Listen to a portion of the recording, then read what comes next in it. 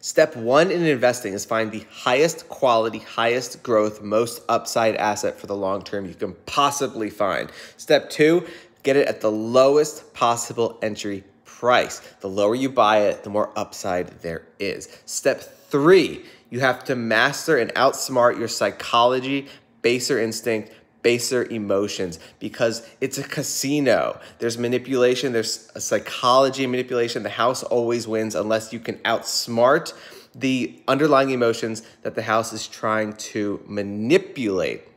And so if you do all that, you will be successful, just like every other long-term investor who's done well in the entire history of mankind. So let's take a look back at Bitcoin. Let's look at the price action, some of the psychology, some of the manipulations, what people have had to deal with before getting life-changing returns. So this is the chart of Bitcoin. Imagine buying it, around 2017, dollar cost averaging down, thinking, okay, it's probably bottom, boom, have it crash down to 3K on you. That is max pain, but also the best possible entry point. It goes up slowly, right? You start to get optimistic, thinking, okay, maybe we've got a bottom, maybe it's time to invest more.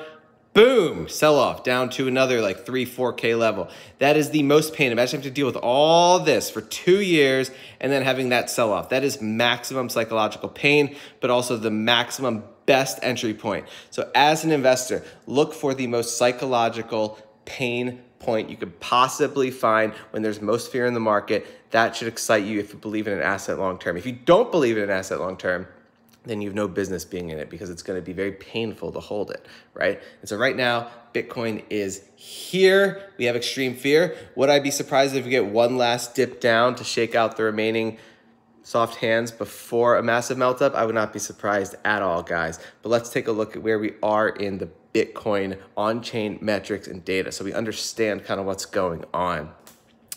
This chart shows the Bitcoin price in white and the EA dormancy flow in orange.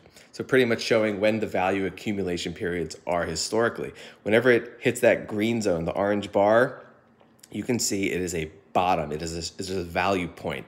It is when most people are capitulating.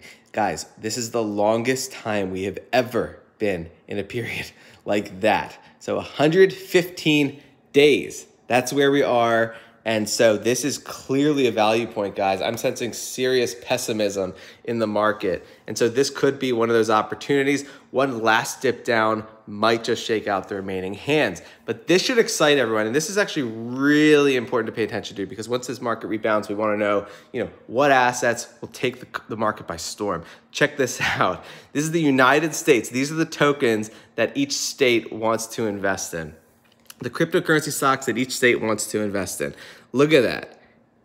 Dogecoin is dominating. Shiba Inu is second. Ethereum is third. That says so much to me. It says the power of the meme coin, the power of Doge, the power of SHIB. You cannot ignore that, guys. Bitcoin isn't even on there. People want meme assets. I don't know why. Probably in the United States, it's because of Elon Musk. People probably also see the upside in these assets. But check this out. That's the United States. This is Europe. The most Googled cryptocurrencies in every country. SHIB dominating.